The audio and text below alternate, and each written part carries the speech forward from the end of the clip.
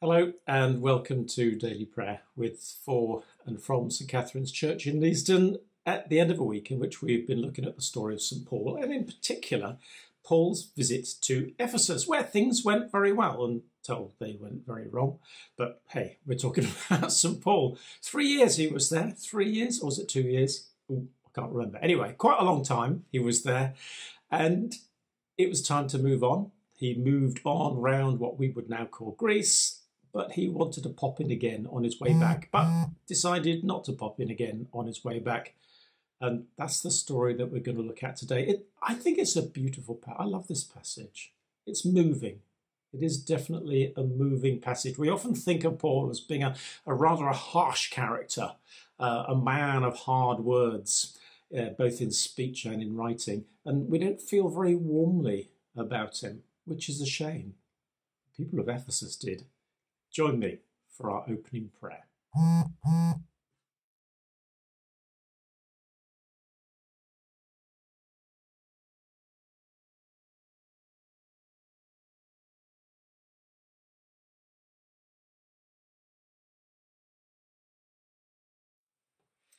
on to the reading. When we left Paul on Thursday, he was in Troas saying a farewell speech, a very long farewell speech, a longer farewell speech that went on all evening and all night and nearly killed somebody because it was so boring. Maybe it wasn't boring. No, just because it was warm that evening. I think that's how Luke justifies it. And he was a doctor. He should know. Anyway, we pick up the story from there. Paul left Troas. This is how he did it. We went ahead to the ship and set sail for Assos, intending to take Paul on board there, for he'd made this arrangement, intending to go by land himself. When he met us in Assos, we took him on board and we went to Mytilene, and we sailed from there, and on the following day we arrived opposite Chios. And the next day we touched Samos, and the day after that we came to Miletus, for Paul had decided to sail past Ephesus, so that he might not have to spend time in Asia. He was eager to be in Jerusalem, if possible, on the day of Pentecost. From Miletus, he sent a message to Ephesus asking the elders of the church to meet him. When they came to him, he said this to them.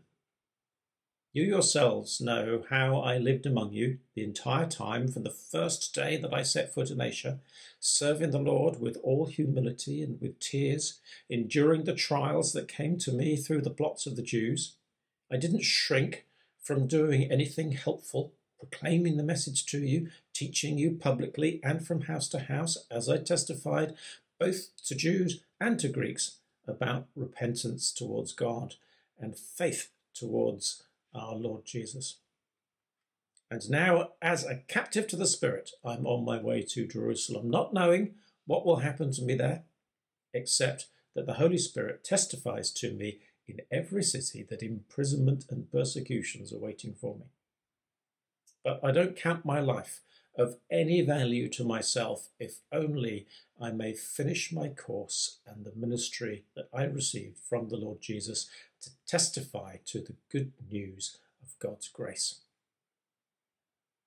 And now I know that none of you among whom I have gone about proclaiming the kingdom will ever see my face again. Therefore I declare to you this day that I'm not responsible for the blood of any of you, for I didn't shrink from declaring to you the whole purpose of God. Keep watch over yourselves and over all the flock of which the Holy Spirit has made you overseers, to shepherd the church of God that he obtained with the blood of his own Son. I know that after I've gone, savage wolves will come in among you, not sparing the flock. Some even from your own group will come distorting the truth in order to entice the disciples to follow them. Therefore be alert, remembering that for 3 years, there we go, 3 years, it was 3 years, that for 3 years I did not cease, night or day, to warn everyone with tears.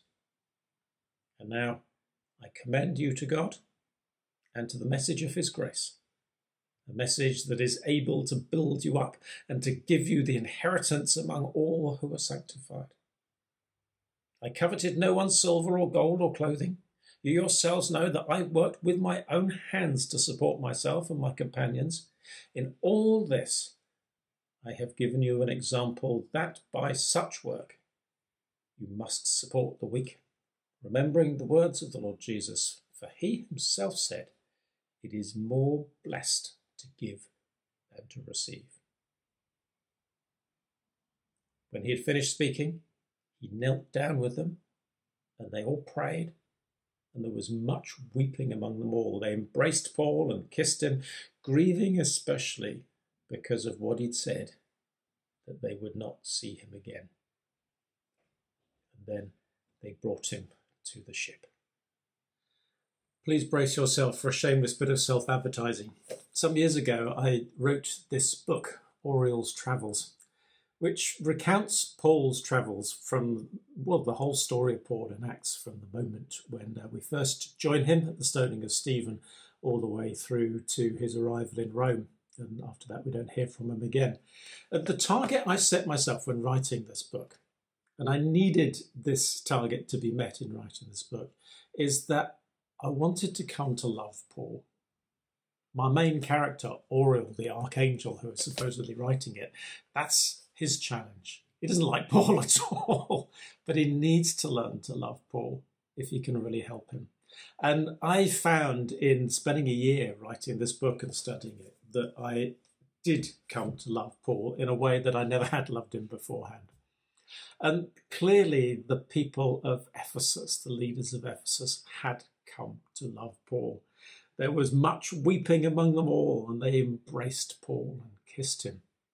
So what was it about this man which, caused them to feel so fondly for him? One of the things that comes through is that he worked so hard. He worked so hard for them. He didn't just do what he had to do. He did very much more. He taught them at the synagogue. He taught them in the lecture hall. He taught them in their homes. He taught them wherever he had an opportunity to teach them, because he had a message that he was passionate about, and they could see that passion. Another reason that he loved them is that he took nothing from them. It was common in ancient Greco-Roman society for teachers, for lecturers, to charge for their services. Paul didn't. He didn't charge. He self-funded. He, for those 3 years, not only funded himself, he funded his disciples as well. He made tents day and night in between all the teaching and the arguments and all that kind of stuff, because he didn't want to be a burden on people. One of the things that comes through in his account is the number of times that tears get mentioned. Paul's message didn't come from his head. He wasn't a head teacher. He wasn't a teacher of facts. It absolutely came from his heart. And even though sometimes we struggle to understand Paul's letters, they come from his heart. And actually, when you're reading Paul's letters, if you try to understand them with your heart rather than your head, then all of a sudden they make more sense. Because he's not trying to explain things actually in intellectual ways. He's trying to get across something that matters hugely to him. And that leads me to another point why I think they loved him. They loved him because he didn't impose his ways on them. Luke tells us that the reason Paul didn't go into Ephesus itself is that he was keen to get to Jerusalem for Passover. Paul was a Jew. Passover was a Jewish festival, and Paul wanted to be in Jerusalem as a Jew for a Jewish festival. And even though Paul was a passionate Jew, he never imposed his Judaism on them. He didn't impose his religious traditions, his religious foibles on other people, because he felt that that didn't matter, because all of it is the gospel of grace. That's the thing that he's saying here. It's about turning to God. Repentance just means turning to God and trusting Jesus. That was what Paul felt passionately about. And they loved this man. They loved him dearly, and he loved them. So thank you, Paul. We're not leaving his story at this point. We've got more story to go, which we'll pick up on another week. But let's just pause and see Paul from the point of view of the Ephesian elders, because they were never going to see him again. And they were sad because he was a fantastic man.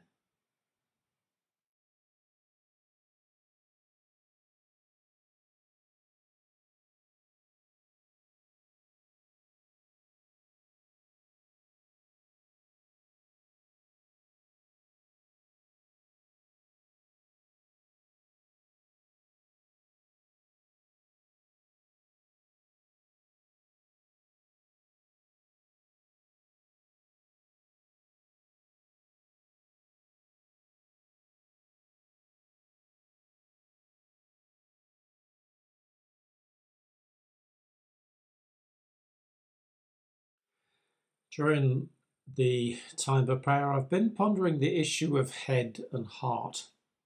I was saying how Paul was a passionate man, and he indeed was a passionate man, and that enabled other people to relate to him. But he was also an incredibly clever man. He was a highly trained intellectual, studied under one of the great teachers of ancient Judaism, Gamaliel the Great. And I think it's the coming together of both those, the head and the heart, which is the key thing. God made us both. God made us clever with big brains, but God also gave us an emotional system, which is phenomenally powerful.